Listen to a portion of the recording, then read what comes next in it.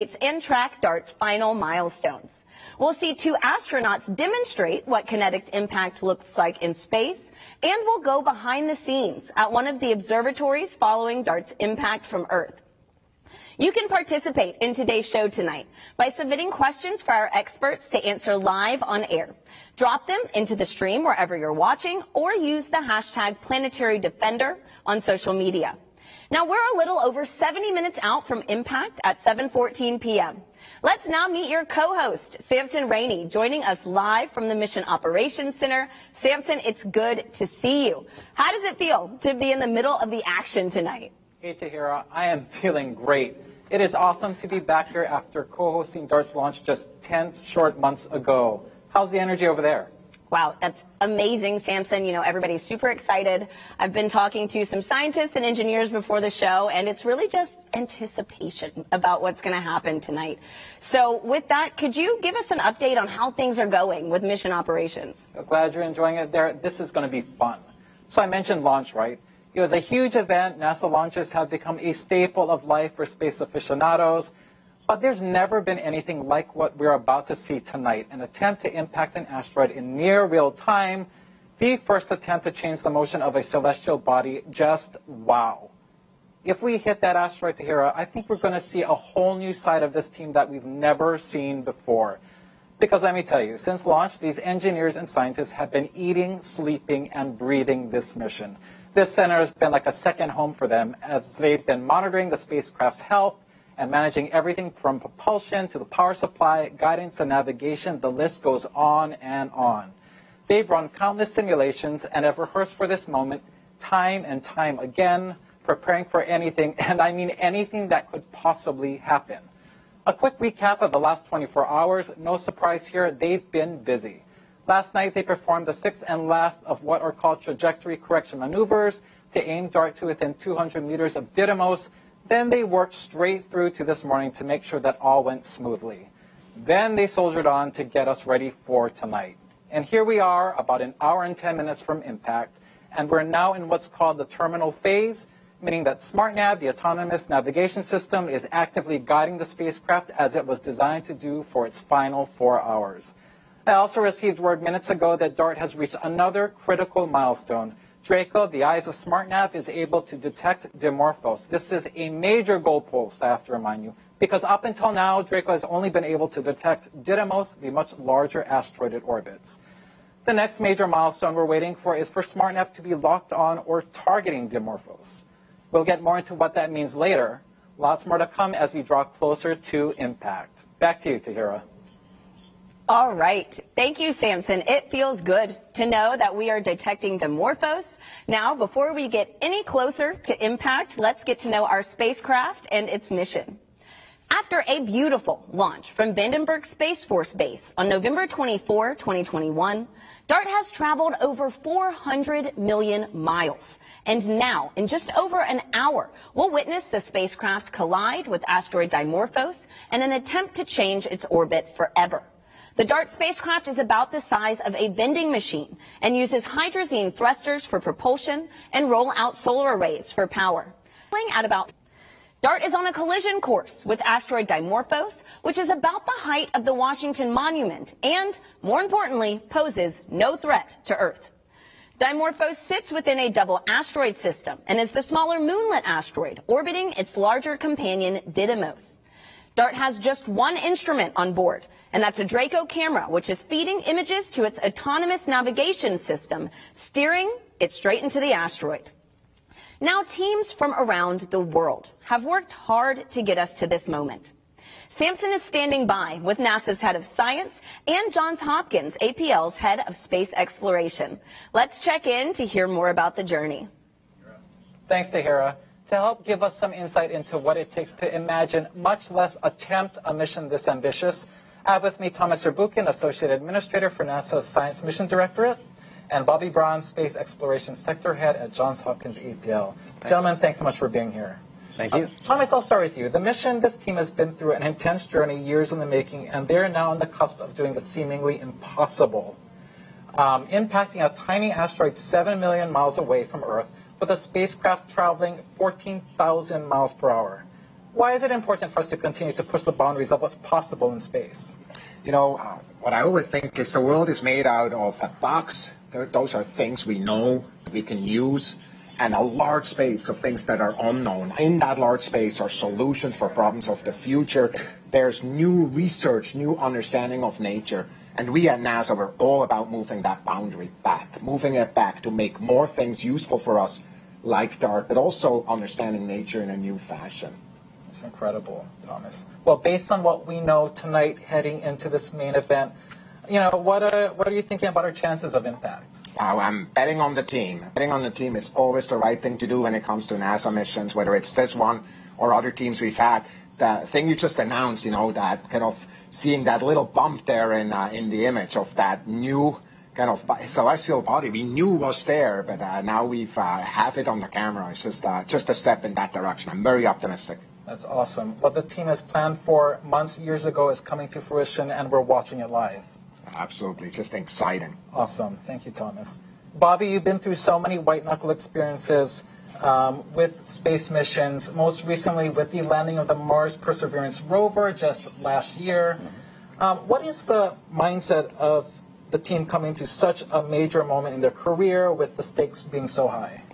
Well, teams like this prepare for the worst, but celebrate the best. And I think we're going to have one of those best nights tonight. There are, of course, many things that could go wrong in spaceflight, but so far this team's been on top of every possible problem. They've been ahead of it, and they just need to focus and push through and go for success. That's awesome. I think from what we're hearing, the cheers coming out of the mock before this broadcast, I feel like we're on the right track. Oh, yeah, absolutely.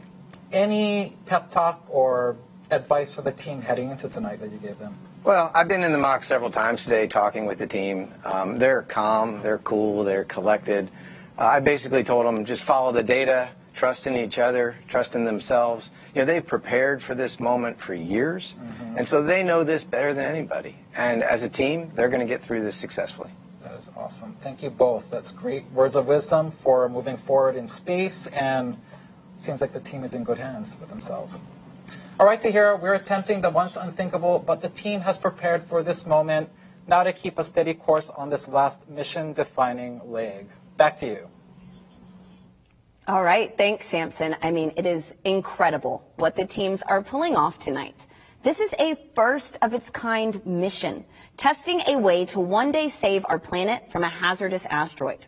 Now, we asked astronauts aboard the International Space Station to show us how this technique works in microgravity, and they had some fun with it. Now, before we get to the video, I urge you to keep a close eye on Shane. He's going to be in the blue shirt and standing in for asteroid Dimorphos. A white object is about to come crashing into him. That's our spacecraft.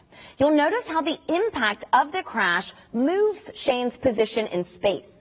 This demo, much like DART's test, relies on the energy transfer from a collision to change the motion of an object. The method, which is called kinetic impact deflection, is the technique DART will test at 7:14 p.m. Eastern. Let's take a look. So what I'll do, Shane's going to be the asteroid, and I'm going to be the NASA DART mission. Well, this CTB, more exactly, is going to be a spacecraft. I'm going to try to throw it, and we'll look at the effect of that mass coming at him and the kinetic energy transfer from the CTB to Shane. Shane will be perfectly stable. It's not an easy test. You ready? All right, here it comes.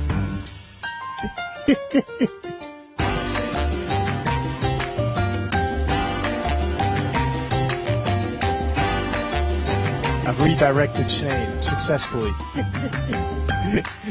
Pretty good.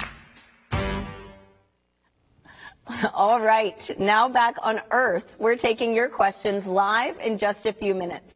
Send them in using the hashtag Planetary Defender and stand by. It's time now for our first status poll update. Let's head to Samson to check in on DART's progress. Samson, how are we looking? Hey, Tahira. We are entering the 60-minute mark until impact, and as you noted, the team is about to conduct a poll, which is essentially a status update to check that key systems are in working order. We're talking Draco image quality, smart nav, guidance and navigation, ground systems performance, everything that's anything to do with getting us to impact. All right, I think the poll is about to get underway. Let's start to listen in.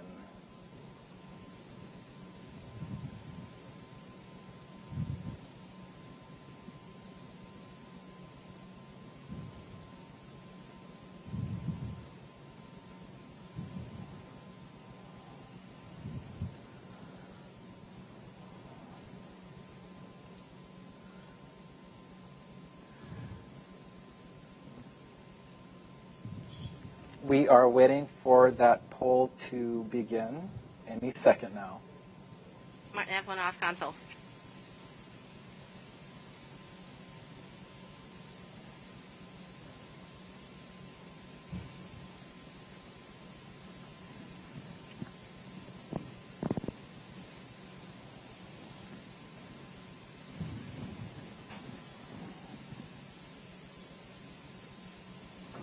Waiting on that first poll of the evening. There will be 2 polls, one at 60 minutes, which is now, and one at 30 minutes.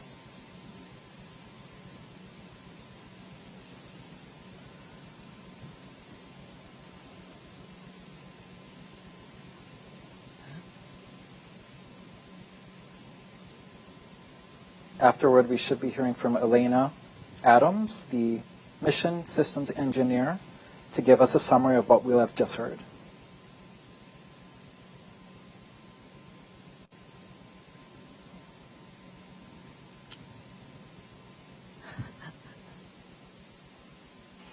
All right, folks, we're an hour prior to impact. Woohoo! And we're seeing Dimorphos, so wonderful, wonderful. All right, let's do our poll. Image quality? Let's start with you. Images are looking great. Dimorphos is coming in at about the same relative dimness as Didymos, so very consistent brightness between the two. And it's a stable track. That's awesome.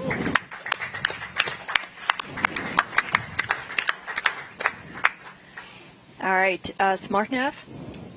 SmartNav is looking good. We're sitting at about 30 meters of projected miss distance. There is no movement right now on the bars for doing a maneuver, but we do expect that when we transition in about 10 minutes that we'll see a maneuver at that point. Yeah, that's great. And at this point, because we have a stable track, we do expect to transition over at that correct. time. So that's really good. Whew, that's good. All right, GNC. GNC is nominal. We're ready to burn. That sounds good too. And maneuver. All right. Let's see. Autonomy. Autonomy is nominal. Heaters are cycling and no more fault rules. All right. DSN. DSN looks good, and we don't see any sign of rain. And ESA looks good as well. That's good. And then ground system.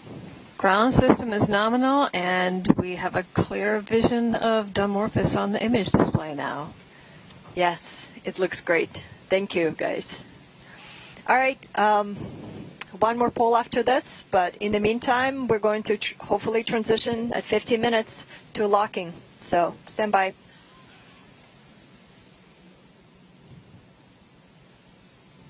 All right, we're going to hear from Lena ourselves to give us a update. Hey, Lena.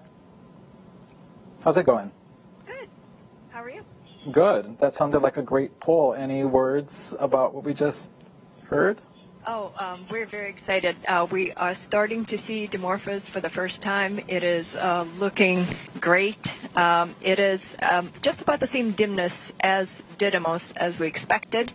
And so we are getting ready to transition. We have a stable track at this point. It's about 7 pixels in size. And yeah, we're ready to go. It's great news, Lena. Thanks so much. I'll let you get back to it. Thank you. Wow, that's a great update. Joining me in reacting to that bit of news is Angela Stickle, planetary geologist and a DART investigation team lead. Angela, you just heard the poll. You just heard Lena. Things seem like they're going really well. What are you feeling? What are you thinking? Oh, I'm so excited. This is fantastic. We can see Dimorphos, and we're on our way. Gosh. Basically, we just gotta keep humming along, right? Right. It's awesome. Heading in. Gosh, well, let's quickly talk about the next major milestone that's ahead of us, locking on target with Dimorphos, which could happen as early as 10 or so minutes from now. Right now, SmartNav is still targeting Didymos, right? But locking onto Dimorphos means, all right, Dimorphos, you are bright, you are consistently bright enough, I'm ready to start targeting you. Can you dive into what that means a little bit more? Yeah, exactly. So SmartNav is looking for bright parts of the image. And so as Dimorphos gets closer and it's brighter and bigger, SmartNav will just target onto it as opposed to Didymos, and we'll be on our way to impact. That is awesome. Thank you, Angela. That's very cool stuff. Good luck with the rest of the evening. Thank you. Great. And while we wait, we want to invite you to celebrate the life of an important member of our DART team. Pulling off extraordinary events requires extraordinary people. And Ray Harvey was just that. A leader, an engineer, a friend. Ray devoted his life to making the impossible possible. Tonight, we pay tribute to DART's former mission operations manager. Ray Harvey was our mission operations manager for DART, but I've known Ray since I've been at the lab, which is about 14 years. As a young engineer, having people like Ray was actually extremely important because you could go ask Ray a question, he would tell you a joke, but he would also give you an answer, so you didn't feel awkward asking questions. You would just feel good coming out with more knowledge, but also you had fun in the process. I've known Ray probably since I started working here almost 25 years ago, and he was always like a good mentor and a sounding board for anything we were doing. I think everybody learned something from Ray, his leadership skills, how to treat people, how to work as a team. Ray was a pretty amazing person. Even though he was fighting this terrible disease, he made it a point to be involved in all the rehearsals and all the activities going on DART. He led the mission operations team to the last few days of his life. He was really hoping to make it to the end of this mission. He meant so much to this team and to getting us to this point. It represents so many years of hard work of him and also the team, but him leading that team. And so the DART spacecraft is a tribute to Ray. We are hoping that this experience kind of goes out to Ray and to his family. We will really miss him, and we already miss him.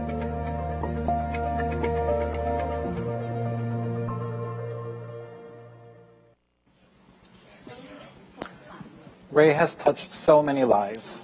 Even in the short time that I knew him, he was so generous with his knowledge, and he made you feel like you belonged. Ray, you will be greatly missed. This one's for you. Tahira. Thank you, Samson, for that beautiful dedication. Now, if you're just joining us, we're under an hour away from the DART spacecraft's head-on collision with asteroid Dimorphos. DART's mission is a test of a planetary defense technique that could one day save humanity. Rest assured, the test poses no threat to Earth. The spacecraft is almost 7 million miles away from us right now, and you're watching a live stream of its approach to Dimorphos. It takes about 45 seconds for the images you're seeing in the DART cam to make their way back to Earth. Any moment now, we should learn if DART is ready to commit to impact. While we wait, I'm here with Andy Rivkin, DART Science Investigation Lead, and Mallory D. Coster, DART Impact Modeler. Andy, Mallory, while we wait to learn if DART is ready to commit to Dimorphos, I can't help but wonder, why this asteroid? That's a great question. The way that the double asteroid redirection test was designed, it was to measure the period change in a binary asteroid system. So we needed a binary asteroid, so that eliminates some number of objects. Mm-hmm. We needed something with a moon that was small enough that we could move it with a strike from a spacecraft, mm-hmm. But not so small that we wrecked the moon. So when you kind of tick off all the possibilities, Didymos really ended up as the best choice and really the only choice that would provide a mission in this time period. See, I want to go back to that. You mentioned having a moon that we could push but not destroy. Could you, now in pop culture a lot, we see that, you know, oftentimes the idea is to just totally try to demolish the asteroid. Why have we chosen to not test that technique this time? Yeah, the conventional wisdom for planetary defense is that you don't want to disrupt an object and blow it into a zillion pieces, but you want to keep it intact and just move it all as one piece. Because if you move it all in one piece, then you can keep track of it a lot easier. If you blow it into a million pieces, then some of them might still Earth, and you don't want to miss a thing. Yeah, we might have more issues then. So we know that we have the perfect test subject. Mallory, now can you help us understand how, if mission success, DART's mission tonight can help improve models for mitigating hazardous asteroids in the future? That's exactly right. So we stand to learn a lot from this DART impact. DART is both a technology demonstration as well as a really big science experiment. So from a technology standpoint, we're going to see if we have what it takes to autonomously navigate a spacecraft into a relatively small celestial body, something the size of a football stadium, that's pretty far away from Earth.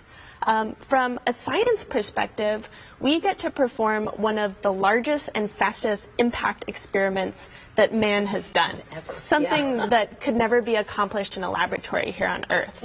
So we're going to learn how these large sizes, these fast impact velocities, and also these sort of extraterrestrial asteroid materials respond to deflection. Wow, I mean, there's so much about tonight that we don't know, and it seems like your fun is just getting started, right, until after impact. So Mallory, Andy, thank you so much. And tonight, ground-based telescopes aren't the only one watching the action. A small CUBE satellite built by the Italian Space Agency was deployed by DART 15 days ago and has been in the area to give us a bird's-eye view of impact. Here's more on Licia Cube.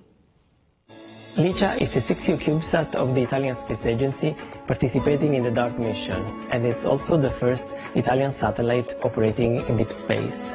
Licia Cube mission objectives is to support DART in the documentation of the impact effects, in particular in terms of the ejecta of materials that will be released from the asteroid surface after the impact, and also imaging the non-visible side of the asteroid during its flyby.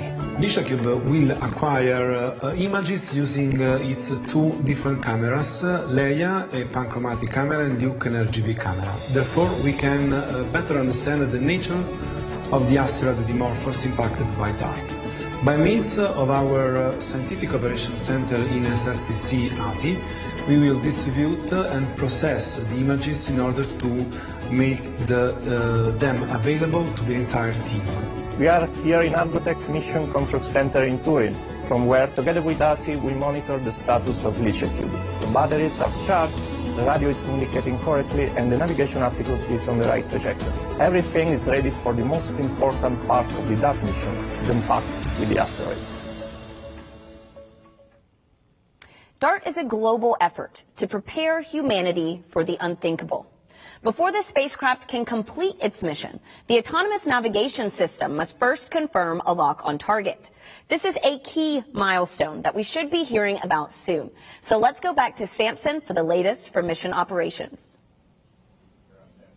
Hey, Tahira, we are less than 50 minutes out, and we just heard big news. We have reached the point where SmartNav is now target locked onto Dimorphos. That progress bar should move to your right that much further, closer to impact. Very exciting. In the meantime, joining me is someone who worked on the instrument playing a starring role with this major milestone and basically all the way up to impact. Lisa Wu, mechanical engineer who helped install the Draco camera and built its cover. Lisa, thank you for joining me. Thank you for having me. So we just heard big news. We hit this target lock. It could have come fairly later than this, but we're in a good spot with this target. Exactly. How are you feeling? I am so excited. I'm sure the entire team is ecstatic. This is what we've been working so hard for in these very last moments, and we just heard we got target lock, so could not be feeling any better. Very exciting. I mean, we are humming along. So a quick recap, SmartNav is DART's autonomous navigation system. It's been called the brains of the spacecraft. And right now it's essentially maneuvering that spacecraft on its own, as it will be for the last 4 hours. a Draco imager, it's providing SmartNav with that unflinching view of Dimorphos, about an image per second. It is the eyes of the spacecraft. Lisa, what makes this camera perfect for this mission?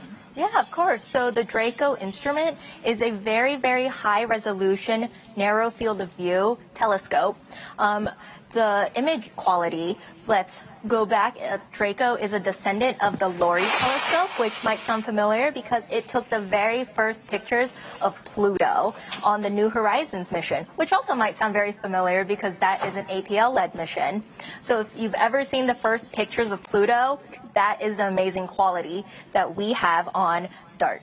That's incredible heritage. And yeah, anyone who saw those images of Pluto, those were amazing, and that kind of ups the ante for what we're going to see with these pictures of Dimorphos, right? Oh, yeah.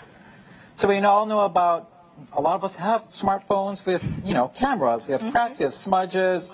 How did your team make sure that this camera made it in pristine condition to get to this point? Of course. So our flight hardware, including this instrument, was made in the clean room. Very, very high clean facility.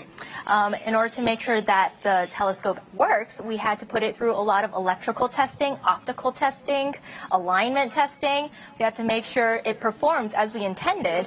And then not only that, you have to take this instrument and put it through all the environments that it will see through space. So we put it through vibration testing, thermal vacuum chamber testing, all to make sure that it performs and it will survive through space. That's amazing. Test, test, test, and test again, right? Yes. This is how we get to a stage like this. That is exactly awesome.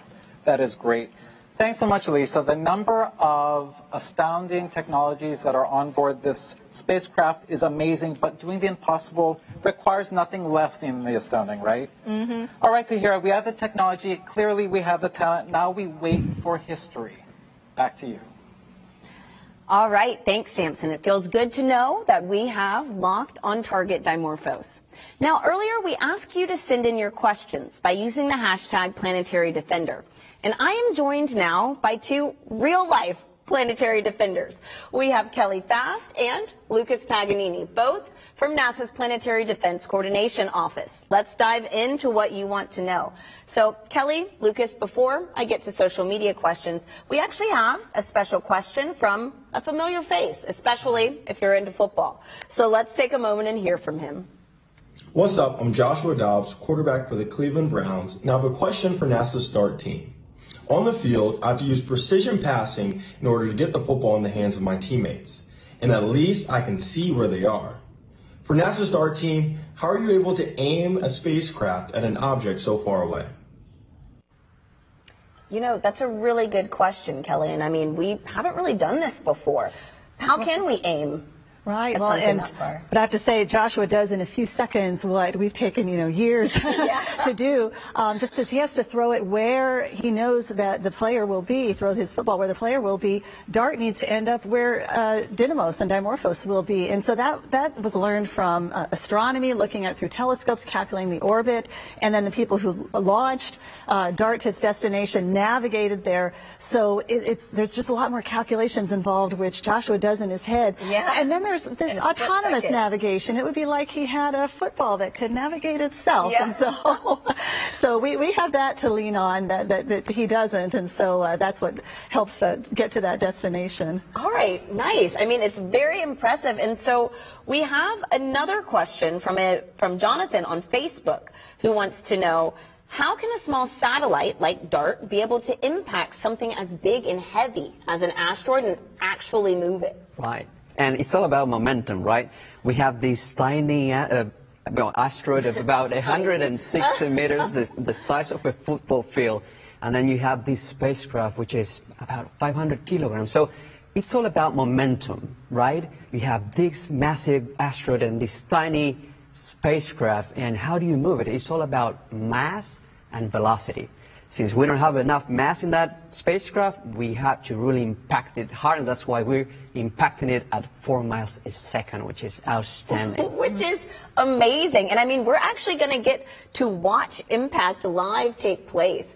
And so that gets me to my next question. We have Metal Money on Twitter who asks, what is the size of the blast on the asteroid? Kelly, Could you explain a little bit about that? Well, and that's something that we're hoping to find out from this mission, because there's physics and calculations, but actually when you're dealing with a real asteroid that we haven't seen close up before, and what type of material might be on the surface, what the structure is, this is something that, like a Lucia cube, we hope to see as Lucia cube flies by, to see what that blast was, how large it was, which will help those who are doing the modeling of how effective the impact was, and in changing the orbit, what all figures in, what Lucas just talked about, the mass and the velocity, but then also maybe that blast that is seen afterwards, the plume of material that we're hoping to see from Lucia cube.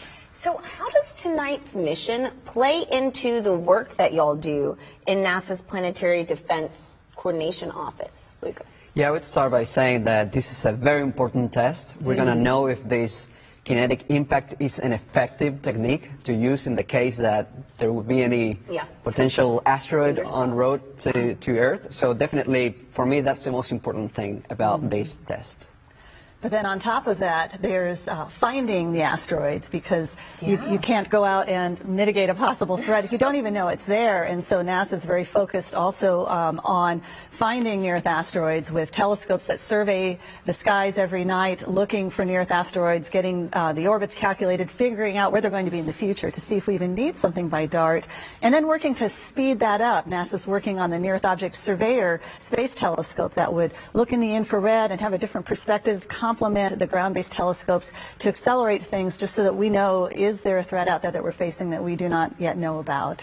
Wow, I mean, it's incredible just to know the work that is already being done. It's good to know that we're building off of it, but it's good to know we've already got some people watching the skies. Yeah. And so I have our next question from Alan on Twitter, who asks, how long does it take for pictures to reach Earth?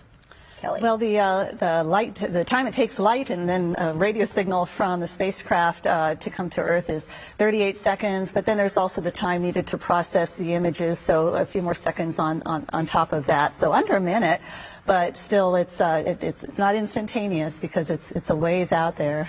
Well, that makes sense. I mean, but under a minute to get something back from space, I'd say we're doing pretty good right there. Right. So, Lucas, Kelly, thank you so much for everything that y'all are doing to keep our planet safe. Thanks, Sahir. And so, it's important to note that tonight we're attempting something that's never been done. And with that presents many challenges to overcome. Here's what makes DART a first-of-its-kind mission. The DART mission is a very difficult mission because we are trying to do something that hasn't been done before. This is the first time we're going to an asteroid that is this small, this dark, and we're actually going to attempt an impact. The DART mission is really something that the whole world can get behind.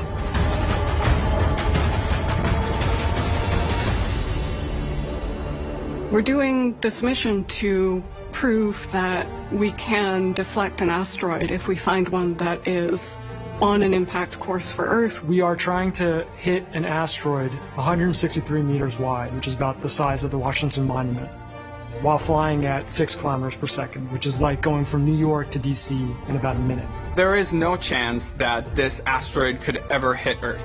It's a very small asteroid. It's only about the size of a small football stadium, and it's almost 7 million miles away from the Earth. That's 28 times the distance between the Earth and the Moon.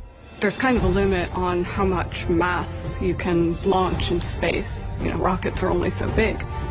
So our spacecraft is only the size of a golf cart. Draco is the primary instrument on the DART spacecraft. It is the camera that is going to be imaging the Dimorphos system as we approach. When we first see the asteroid through Draco, it's just going to look like a pixel. There's a star tracker on board that takes images of the stars and compares them to a known catalog to determine which way it's pointing in space. It poses the biggest risk because very, very small errors in this measurement can spell the difference between success and failure. And those measurements are going to be fed into the SmartNav algorithm that's going to be making the autonomous course correction commands that will put us on an intercept course.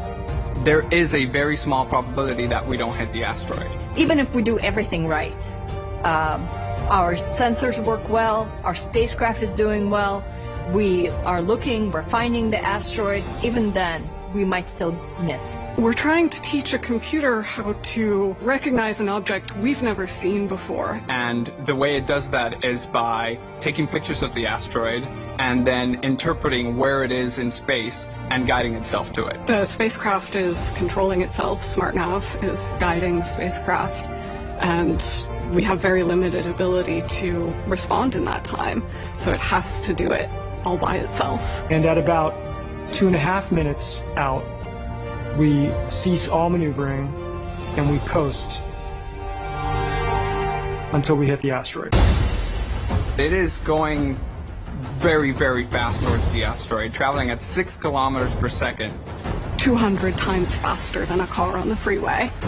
So when we hit, all of that mass, all of that momentum pushes the asteroid. Even giving it a small nudge will allow it to change its course. But if we did see an asteroid on track for Earth, this would be enough of a deflection. It's like a bittersweet moment. Yeah, all this hard work just got destroyed, but that was exactly why we put it all together. Of all the endeavors that we do for space and in space, this is probably one of the ones that one day will be the most important thing that we've ever done. In the future, I hope that DART can teach us what ways work and what ways don't work for planetary defense. Because it is humankind's first demonstration that we have gained the knowledge and the technology to be able to protect the Earth from an asteroid impact.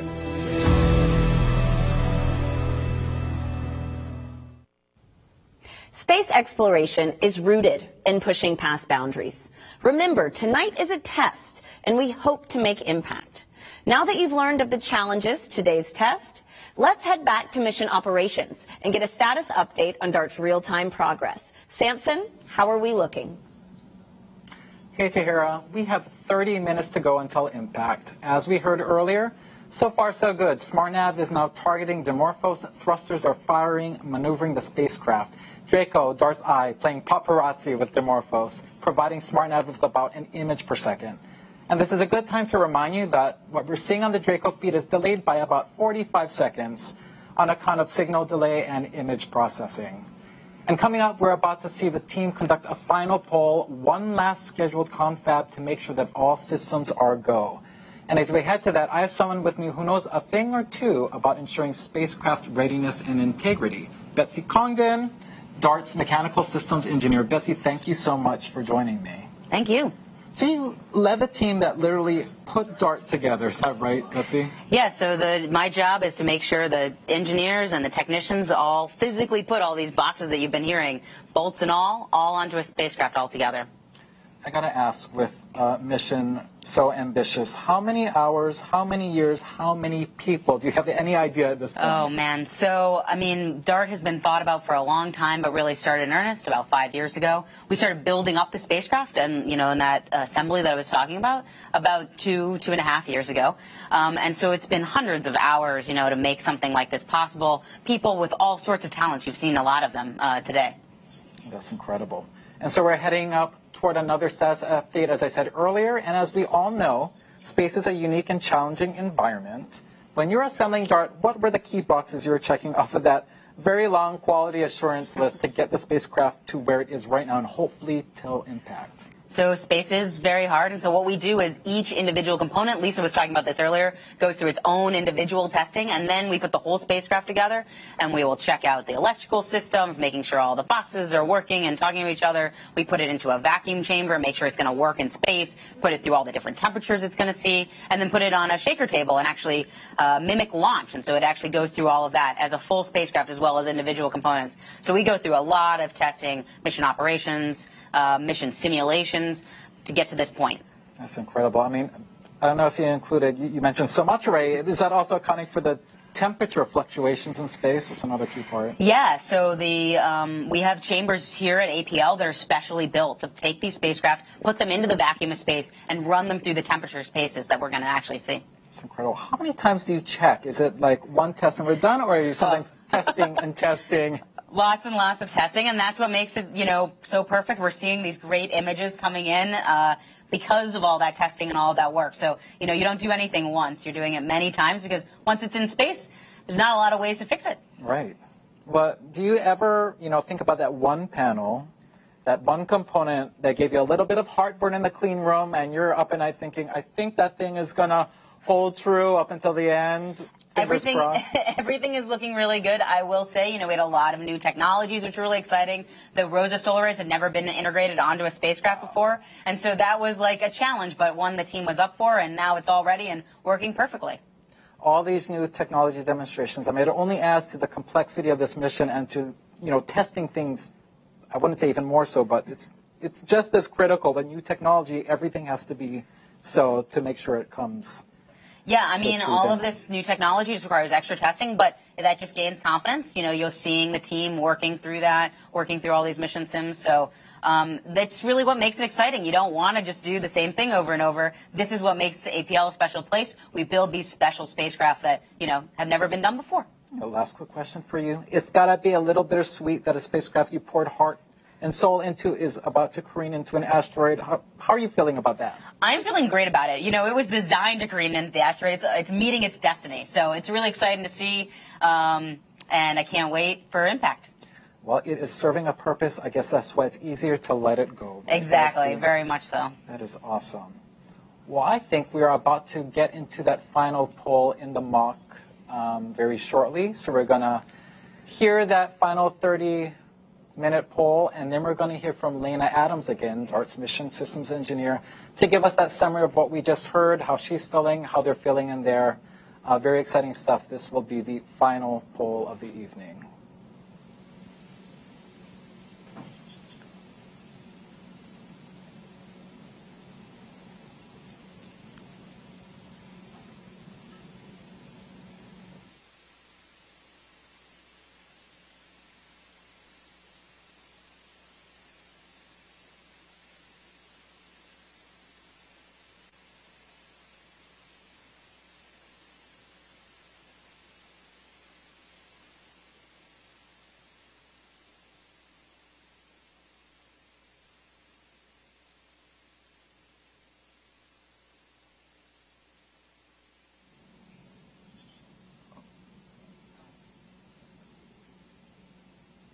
We are awaiting that final poll. This is DART MSC on DT Mock. It is time for the last status poll. Yes. We're about, 7,000 miles from Dimorphos at this point, so yay. All right, image quality. How are we doing? Still looking very good. Dimorphos still tracking along that same brightness predict as Didymos. That's great. All right. Maneuver complete. Yes, thank you. All right. SmartNav. SmartNav is looking nominal. We are at under 30 meters of projected miss distance right now. Yeah, it's looking really good. Look at that. That's looking fantastic. Very excited. All right, GNC. Yeah, GNC also looking good. We've been very excited to do those burns, so we've been waiting a long time. Oh, this is great. Autonomy.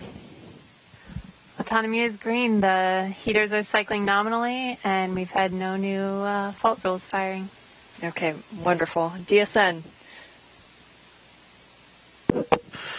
DSN is green, and ESA is green. Got plenty of margin. Looks good. All right, ground systems. Ground system has been helping a few users manage clients, but everything is going fine there, and we are green.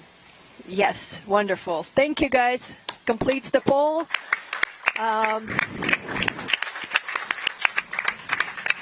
Last one. All right, so Didymos is looking like itself. We'll see what Dimorphos is looking like soon. In the meantime, we're going to transition to precision lock at 20 minutes. That's our next milestone. So thanks all.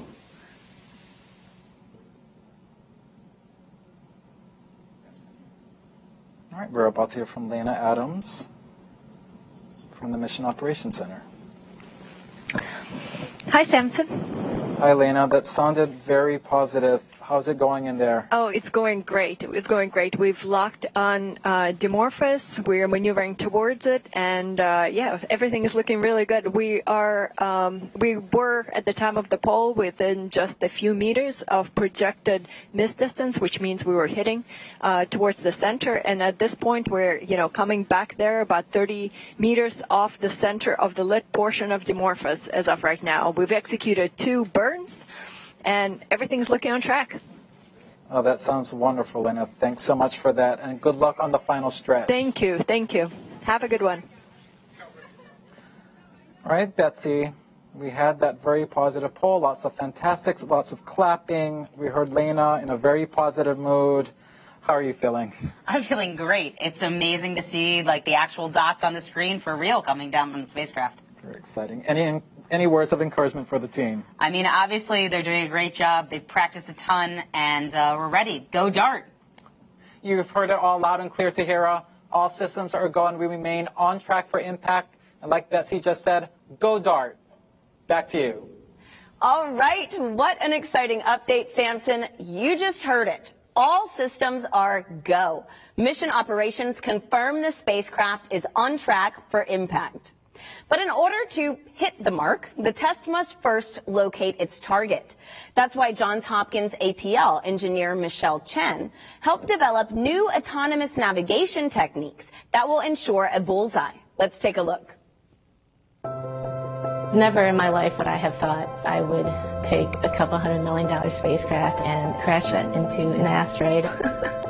My name is Michelle Chen, and I lead the team that is responsible for the autonomous navigation of DART spacecraft to hit an asteroid. The DART mission is the first planetary defense test mission. Our goal is to hit and impact an asteroid to understand and study the momentum transfer so that we could potentially later down the road, if we need to, deflect an asteroid on its way to Earth. I am the SmartNav lead. SmartNav stands for Small Body Maneuvering, Autonomous Real-Time Navigation. SmartNav, I always consider it sort of like the brains. And so the camera, Draco, is essentially the eyes. The algorithm has to identify and hit the target in the field of view of the camera. We're flying at over 6 kilometers a second. It essentially occupies a pixel up until possibly 30 minutes prior to impact, and then that's where everything gets really exciting. And so you could just imagine if it was a human being joysticking this. Because we don't know for sure what the asteroids look like, our simulation gives us the capability to use different asteroid shapes and asteroid objects to see that our SmartNav algorithm performs against all these unknowns. We're super excited and nervous as well. I love pushing the boundaries, and I love the application of math into real-world problems, and then seeing it actually doing its thing. To me, there's nothing cooler than that. If you're just joining us, we're about 24 minutes away from DART's impact with asteroid Dimorphos. The spacecraft is flying at 4 miles per second, guided only by its autonomous navigation system. I'm here now with Tom Statler, DART program scientist, and Don Graninger, DART impact modeler. Tom, Don, thank you for being here with us tonight. We have some good news happening, but we did just hear about the challenges that DART is facing tonight. So, Don, could you tell us a little bit about what kind of uncertainty exists with a mission like this? Yeah, sure. So what's really interesting is that until just, even a few minutes ago, I feel like we're just getting our first looks at Dimorphos.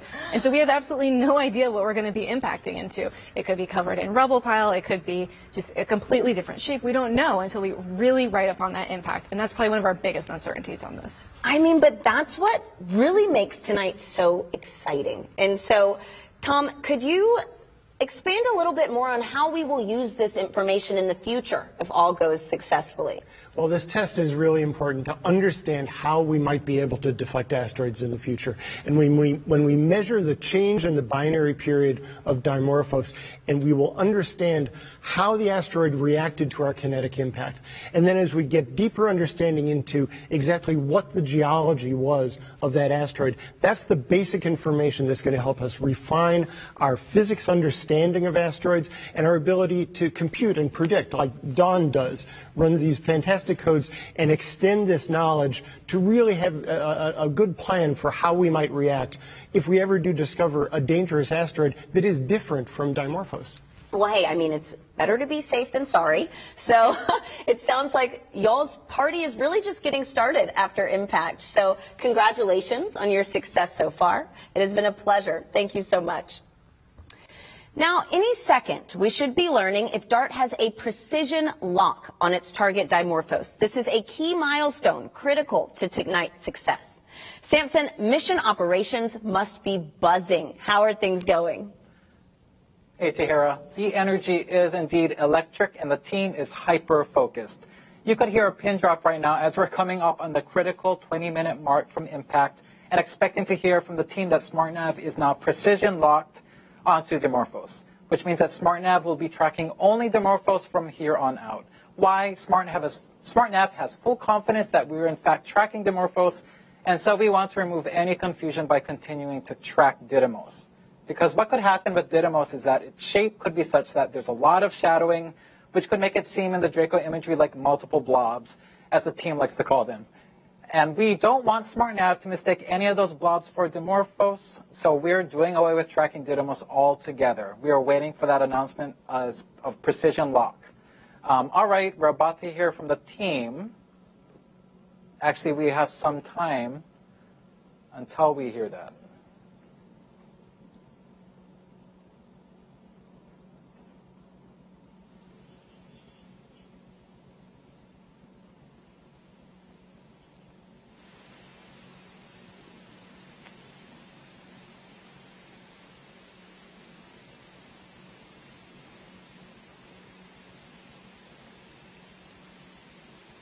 And now let's listen in for that confirmation of precision lock. All right, we expect to be in precision lock soon.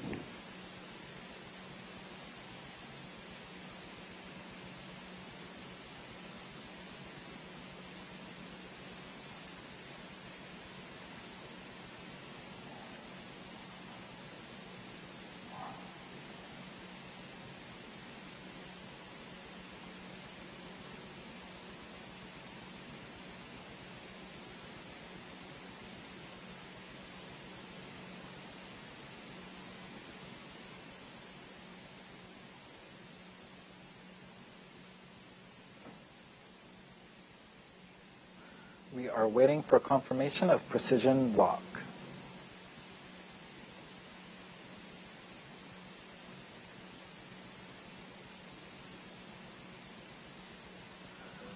MSC, this is SN5.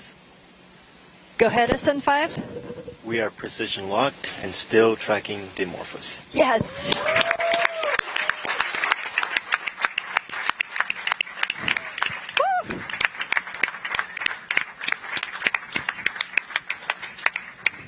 We are soon going to hear again from Elena Adams. This is great. This is DART MSC on DT Mach. So this was our last milestone. At this point, we're going to be working towards Dimorphos. I expect we're going to do some burns. We're about 4,500 miles away from Didymos and Dimorphos. So let's see what happens.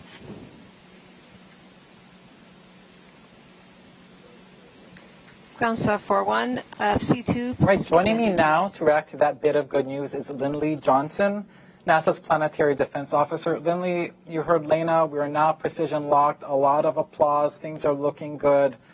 And we are now headed for the moment of truth. How are you holding up? Oh, I'm doing great. The team's been doing great. The spacecraft's doing great.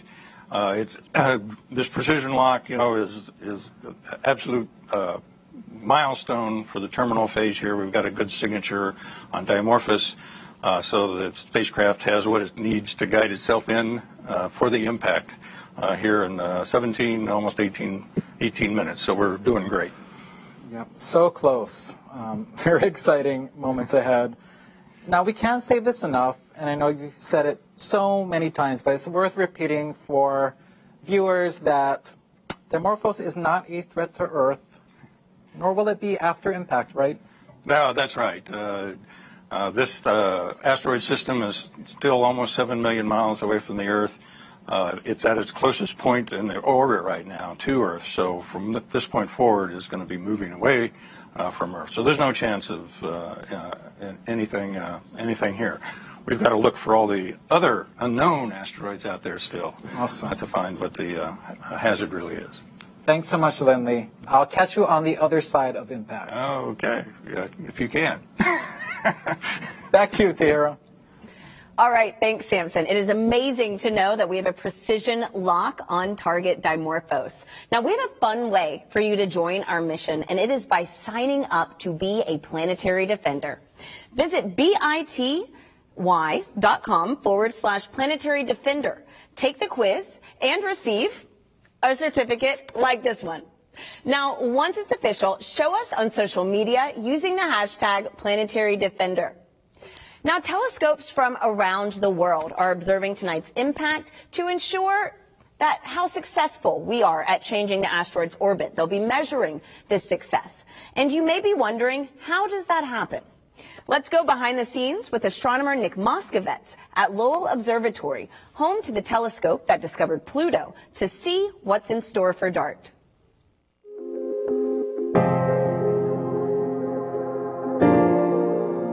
This is Lowell Observatory.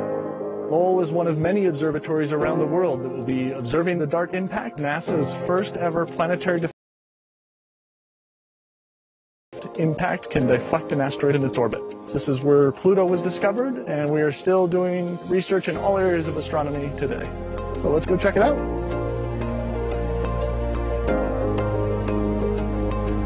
This is the Pluto telescope, the telescope that was used to discover Pluto almost 100 years ago.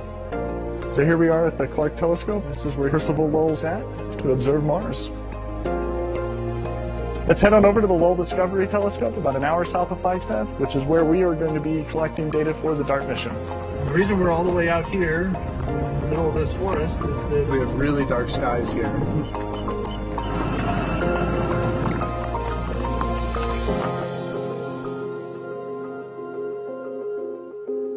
And this is the Lowell Discovery Telescope. This is what a 4.3 meter telescope looks like.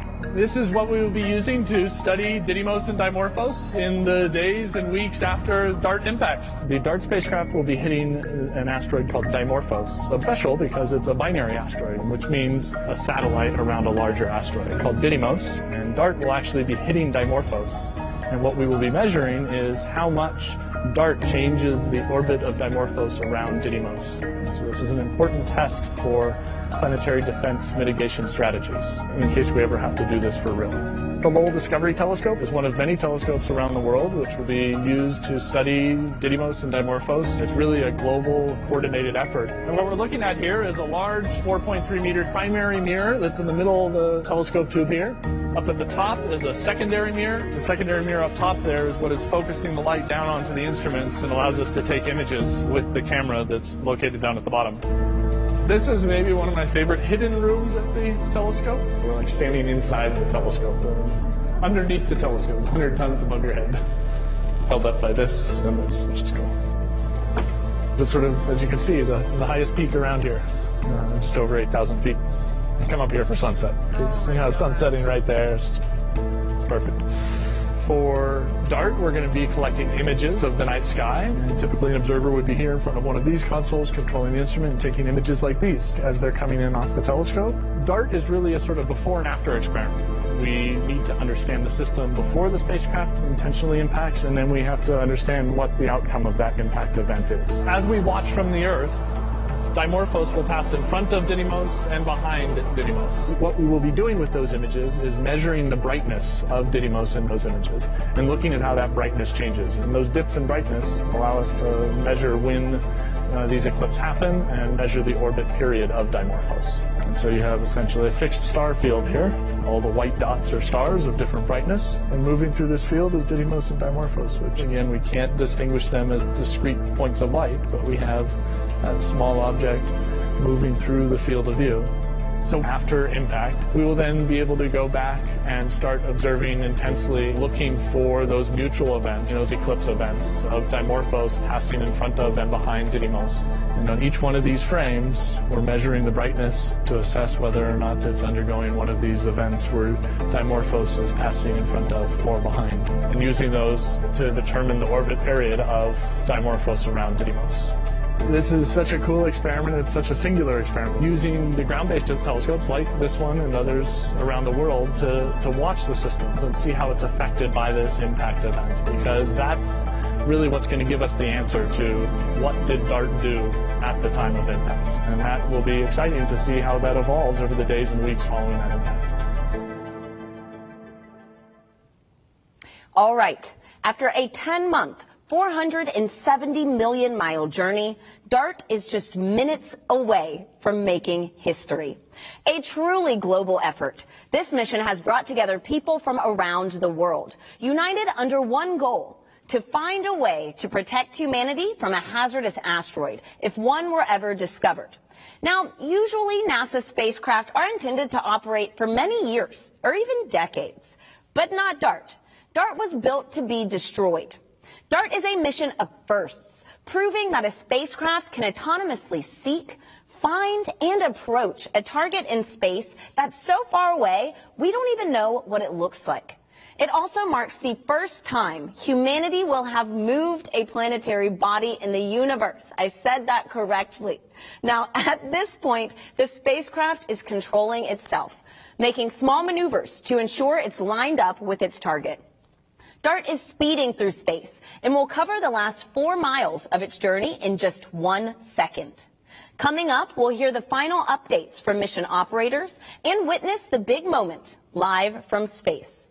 Samson, you have the best seat in the house. How are we looking? You're right, Tahira. Front row tickets to the biggest event in town, and things are looking good. We are T-minus 10 minutes to impact, and DART is precision locked onto Dimorphos and zooming down the home stretch. Now, we have a lot to cover in the time we have left, and I'm thrilled to have with me Lori Glaze, Director of NASA's Planetary Science Division, with me for the ride. Lori, such a pleasure to have you. Oh my gosh, I am so excited to be here and really happy that we are here in this final 10 minutes. We are almost there. Well, you were just in the thick of it with the team up until a few minutes ago. What is the atmosphere like in there? I can only imagine. It's really, it's great. I mean, they're excited. Every time there's a marker that we meet a milestone, everyone is cheering and very excited. But there's also almost a sense of a calm confidence that with every milestone, everything's going, as planned. We're found and we locked on the target as planned, pretty much at the right time. They're looking at the brightness and the reflectivity of the object, and it's more or less what they expected. Everything is performing as expected, and so there's a lot of cheering and happiness, but just kind of a sense, hey, we've been planning for this a long time, and we've got it. We've got this. We've been planning for this. We can hear applause left and right throughout this evening, all good signs. What are they focused on at this critical juncture, Lori? It is basically years of planning, 10 months of making sure we get to this point after launch, and they've been juggling a lot. Is there anything in particular that they are glued on as we enter this moment of truth? Yeah, so the main thing they've been watching is, getting to that point where we could do the precision lock, where we had good enough signal coming back and enough confidence in where we are relative to Dimorphos that we could really do that precision lock onto the target. And it's hands off now, right? We're not, the spacecraft is going to drive itself, and really focused on that, that point where they could be precision locked. And they're also thinking about looking at and reassessing continuously what's the probability of miss, right? As you get closer and closer, that probability should get smaller and smaller, and it is. It looks really, really good right now. Well, it sounds like the game of thinking, of wondering, really doesn't end until that last second comes to pass. So they can do a lot of great up until this point. We just have to see this through to these last few minutes. Well, and in a few minutes, speaking of that, all the years of thinking, of doing, planning, reacting is finally coming to an end. From 5 minutes to impact, there will be no more opportunity to send any commands to SmartNav in the Mission Operations Center. The team will be purely spectators, the data coming in, and they are just waiting it out like the rest of us for the first time. Lori, this is huge both from an operational perspective and also an emotional one, isn't it? Yeah, it is. I mean, you can imagine. I'm really excited about it, and I've been engaged with this mission for the last 4.5 years that I've been in my current role. But this team has been working so hard on this for so many years, and they've put so much of their energy and their time into this, and so much planning and rehearsing, and it's a really big event for them to, like you say, just counting down and watching. At this point, there's not much else they can do but watch and see the fruits of all their work.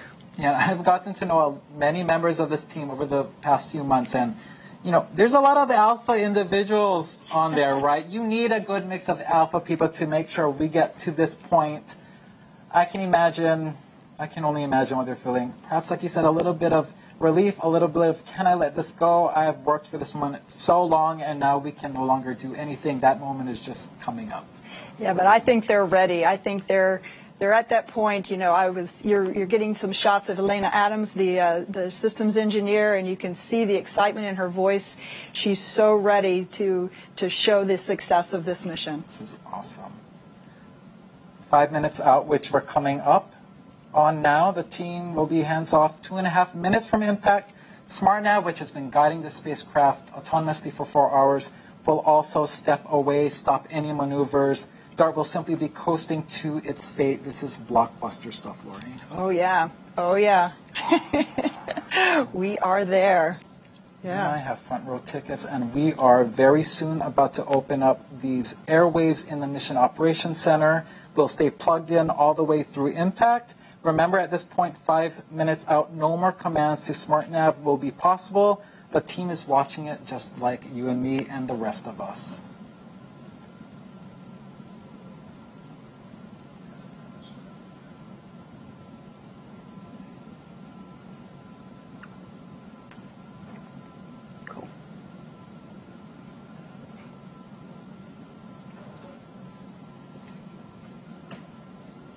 All right, we've reached 5 minutes from impact. The final command opportunity to SmartNav has passed, and the team is simply watching that data stream in just like we are. Also remember, there is a 38-second lag for the data to travel to Earth, and also an additional few more seconds for image processing. It's important to note that.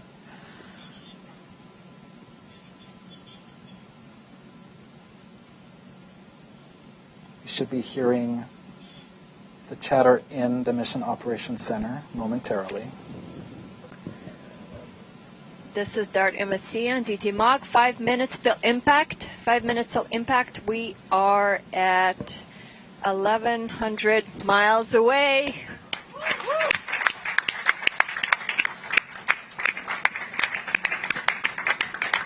Also, our window for sending any commands to the spacecraft is done.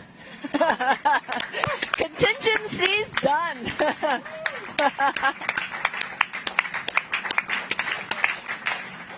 This is a great vibe in that Mission Operations Center right now, Lori. It really is. They are so excited. And I'm honing in, looking at these images as we get closer and closer, and you look at Didymos, and just you're starting to see this physical body appear there. It's incredible. Just incredible. That sounds great. I'm still having a hard time believing this is real imagery coming in near real time. Yeah, but you've been watching it over the last 30, 45 minutes go from just being a collection of individual pixels, and now you can actually see the shape and the shading and texture of Didymos, and we're going to see that same thing with Dimorphos as we get closer and closer. This is so cool. Never before seen images of Dimorphos will come into stark relief. Absolutely. A few seconds before impact. Didymos. It's amazing. All right. The team is standing, just recognizing this moment, years in the making. It is really nice to see them relax a little bit, get off from those computers that they've been glued to, and just appreciate this moment that's coming. Yeah, and they've earned this. It's just great to see them there. This is so cool. Lori, we hit another major milestone. We are now 2.5 minutes from impact, and SmartNav has stopped maneuvering the spacecraft. DART is now coasting toward Dimorphos, and we hope into the history books. Absolutely. This will be, I'm sure you've heard it many times tonight, humanity's first ever attempt at trying to move another celestial body, and also our first attempt ever to execute a mission in sole purpose of planetary defense. So what an exciting time. Yeah, and I'm starting to see Dimorphos start to come into view there. You can see it starting to take shape. I'm starting to see individual boulders on Didymos. Unbelievable clarity of images there. We're coasting on in. Our projected missed distance is going to be about 17 meters. All right.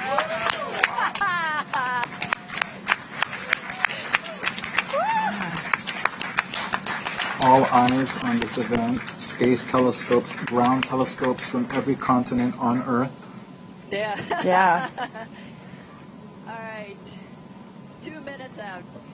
Does not look like one single rock to me. Oh, boy, we're getting close. 14,000 miles per hour, Lori. 14,000 miles per hour. And remember,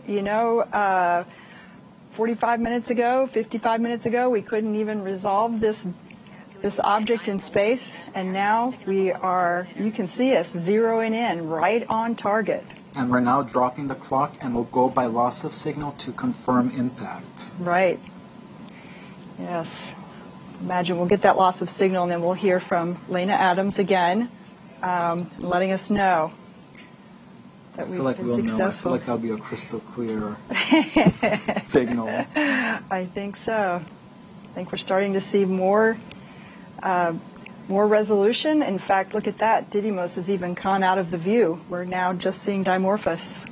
This is remarkable stuff. Oh my goodness, look at that. Looks like control system settling down. Angular rates look really good. I think we're going to get the investigation team some good pictures. Wow. No, come on, we can do better than that. Starting to see those individual boulders there. You can see shadows of the various rocks on the surface. Impact. It's amazing, guys. Oh my goodness, look at that. Unbelievable. Yeah. Looks to me like we're headed straight in.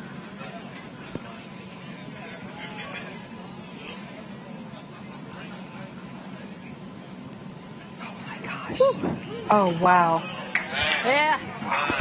Oh my goodness. 8, Yeah. 7, 6, wow. 5, 4, 3, 2, 1.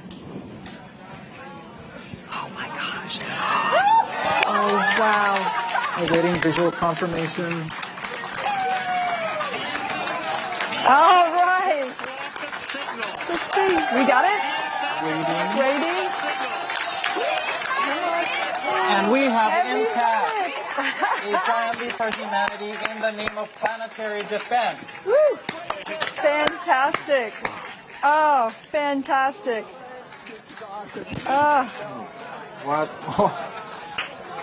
What a moment. Very few words can really capture this moment. This is beautiful to watch.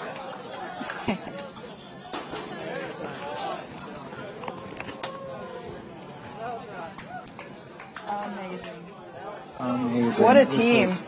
What a team and what an accomplishment. Team. A few weeks ago, they had their last dress rehearsal. They were getting emotional at the dress rehearsal. They're like, this is crazy. We're getting emotional. This is not the real thing. I can only imagine what they are feeling right now. Yes. Well, you can see them there on screen. They're all pretty excited. Wow. Hearing impact, the curtains close on Draco Feed. That raw joy from the team, years of hard work and the weight of expectation lifted off their shoulders. This is amazing.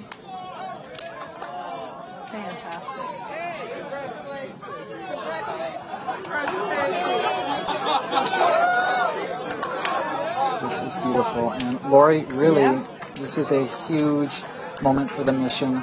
Lots more work needs to happen in the days, weeks, Absolutely. Now, as I always say, it's one of my favorite missions. Now is when the science starts. It just starts now. Now that we've impacted, now we're going to see for real how effective we were. We're going to train all of those ground-based telescopes on the Didymos Dimorphos system, and we're going to make measurements that will help us determine just what its orbit looks like now relative to what it was before. So it's going to be great. Very cool.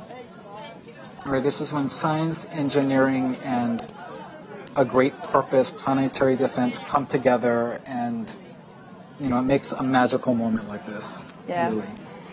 Absolutely. And you can see so many people there that have made this happen. The team of APL engineers that have really poured their souls into this mission. Lori, any last words to mark this historic moment? Oh. We're embarking on a new era of humankind, an era in which we potentially have the capability to protect ourselves from something like a dangerous, hazardous asteroid impact. What an amazing thing. We've never had that capability before. Thank you so much, Lori. Those are poignant last words. Tahira, history has been made. Back to you. Wow, I mean, what an exciting day for the DART team. And in case you're keeping score, humanity 1, asteroids 0. Now, I'm here with Nancy Chabot, DART coordination lead. Nancy, talk about a moment to catch on camera. What is going through your head right now?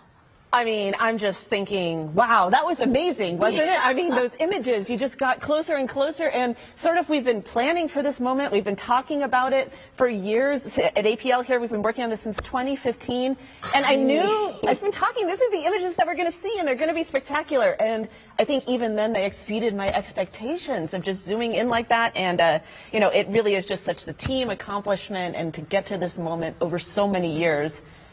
And I don't have to talk about it as coming anymore. It's happened now. We have done this. It's happened, and it is just incredible that as humans, we have done this. We did this.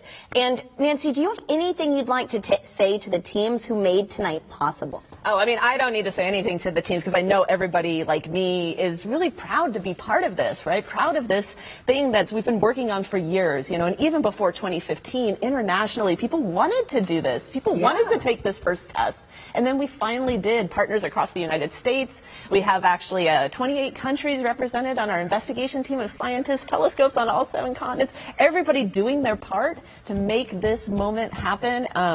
I know I'm really honored to be on this team, and I know other people on the team feel the same way.